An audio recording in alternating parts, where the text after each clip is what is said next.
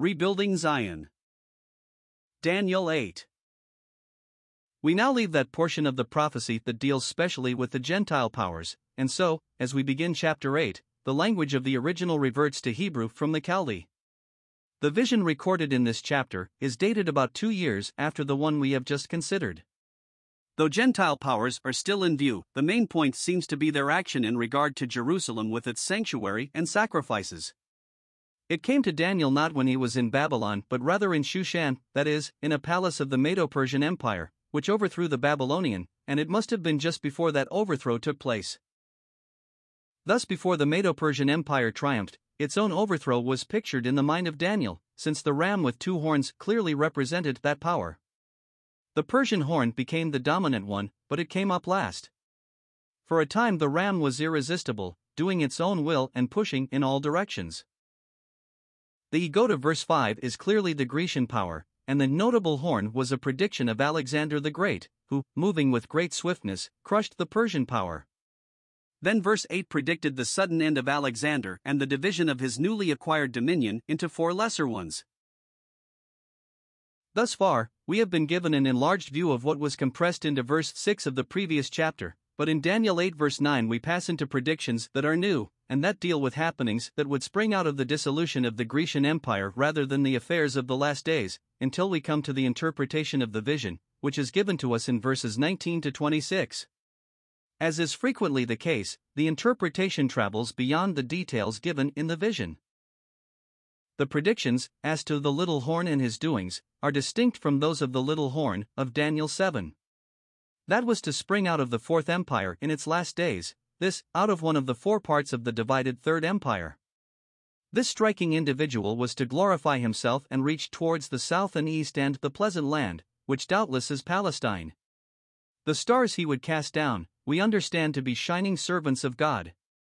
He would take away the daily sacrifice and tread the sanctuary down, dishonoring the prince of the host.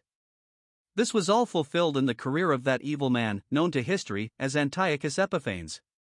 He defiled the temple and tried to force heathen worship on the Jews, which led to the revolt under the Maccabees, and a time of much tribulation, until at last, after the 2,300 evenings and mornings, the sanctuary was cleansed.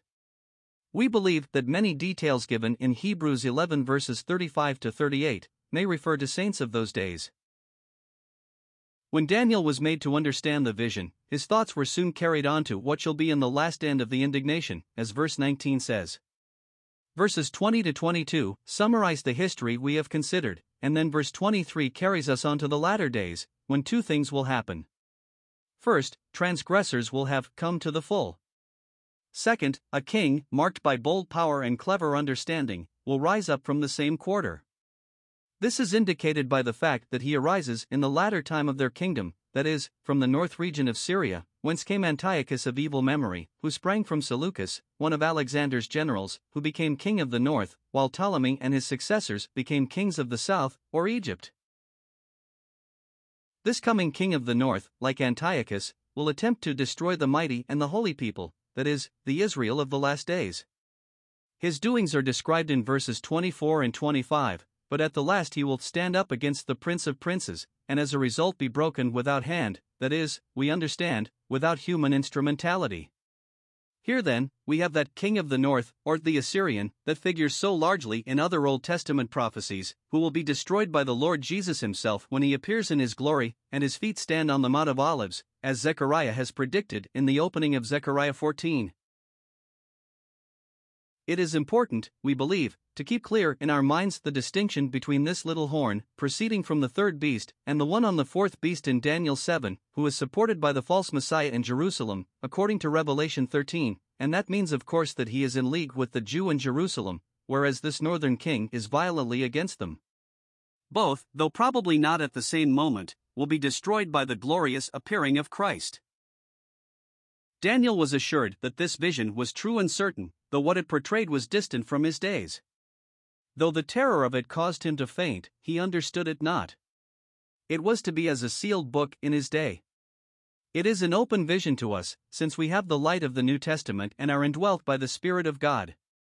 We may well exclaim, "Thanks be to God for his unspeakable gift."